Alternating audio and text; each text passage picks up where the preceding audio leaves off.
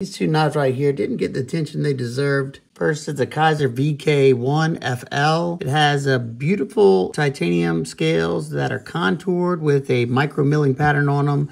Nice and snappy flipper deployment. Beautiful Wharncliffe blade of S35VN steel.